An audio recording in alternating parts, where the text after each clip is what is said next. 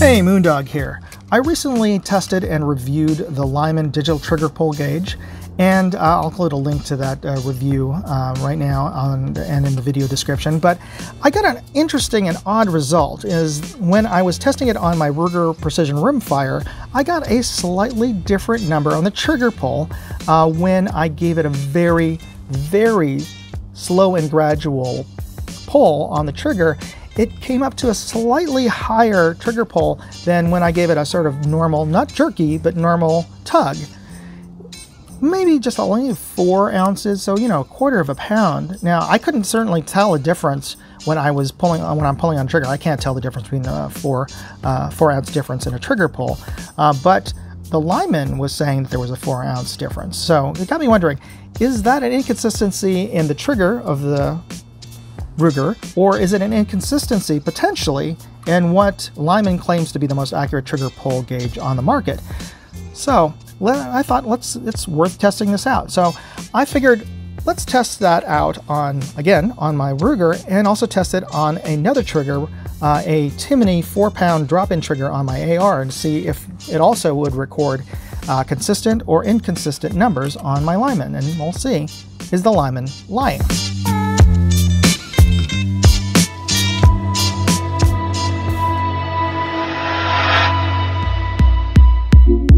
All right, before we begin our testing, let's just make sure that we check the safety condition of our firearms here.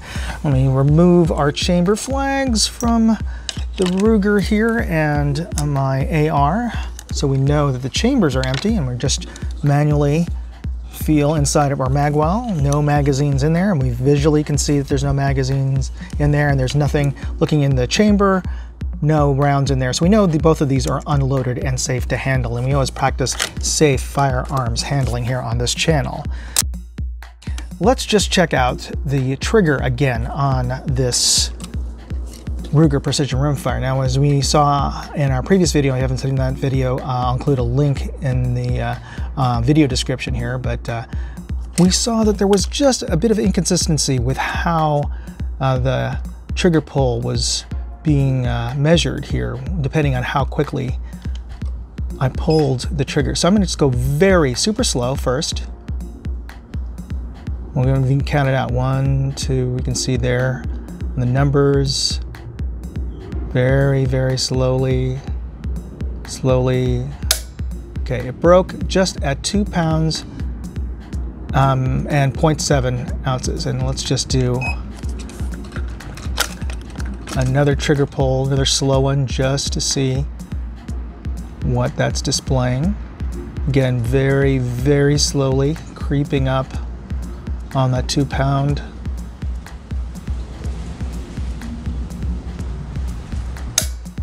£2, 1.1 ounces. Now, if I pull a little more rapidly, not jerky, but just more rapidly, let me just reset that,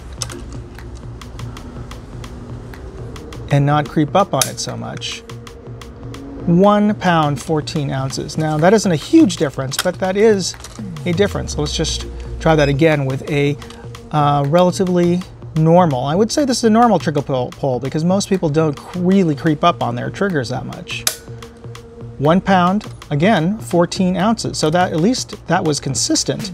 So as far as this trigger goes, it is actually lighter when you don't creep up on the trigger. It's heavier when you creep up on the trigger. But, so is that an inconsistency in our measuring device, or is that an inconsistency in the trigger? Well, unless you have multiple measuring devices, the other way we could tell is by comparing it against another trigger. So we have my AR here, which has a Timney 4-pound trigger. It's a 2-stage, but it is a 4-pound trigger. So let's see if this Timney trigger is 4 pounds as it advertises. So let's get this ready. And we're just going to do a slow, gradual creep towards 4 pounds. Again, slow and gradual for the first 2 measurements. All right, 4 pounds, 6.6 ounces. Okay, so let's try another one.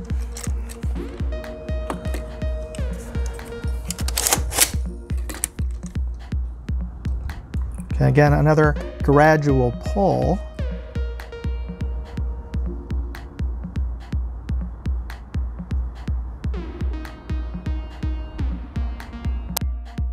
£4 pounds, 12 ounces. So that's almost 5 pounds there. So let's just see if we get a different reading if we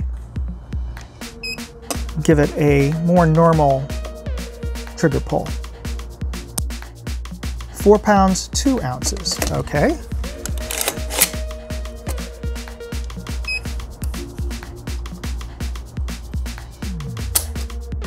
£3. Interesting. Okay, let's try that again.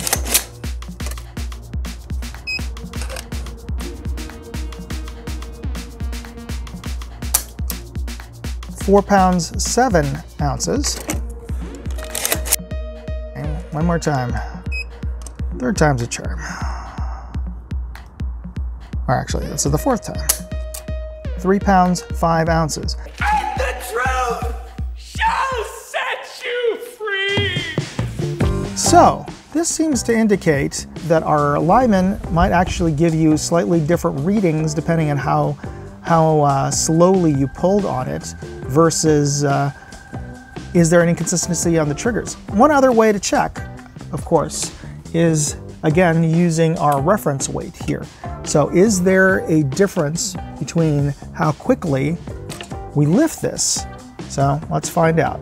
I'm going to lift this and see if we get a different reading. Let me just hook it onto our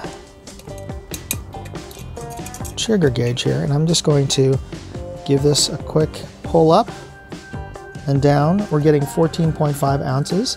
Now I'm not going to pull very hard or jerky because we're starting to measure acceleration. So that was 12 pounds, or 12 ounces, I should say. 12 ounces. Again, 12 ounces. Versus, let's go really super slow. And gentle. 13.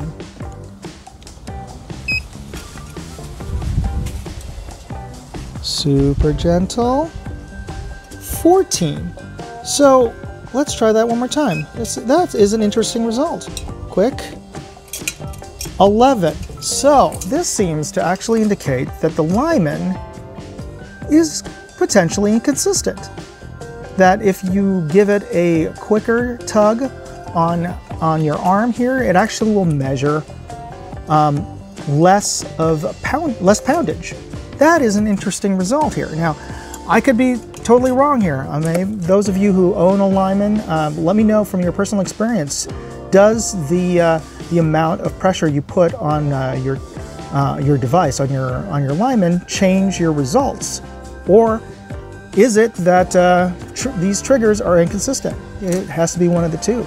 Let me know in the comments. This is actually kind of fascinating and a bit of a quandary. So anyway, if you happen to know, leave me a comment. And if you got something out of this video, please hit the like and subscribe buttons. It encourages me to make more videos like this, and it helps you out because you're telling the algorithm the kind of content that you like to watch, that you find interesting, and it'll recommend more content like this as opposed to, I don't know, K-pop videos.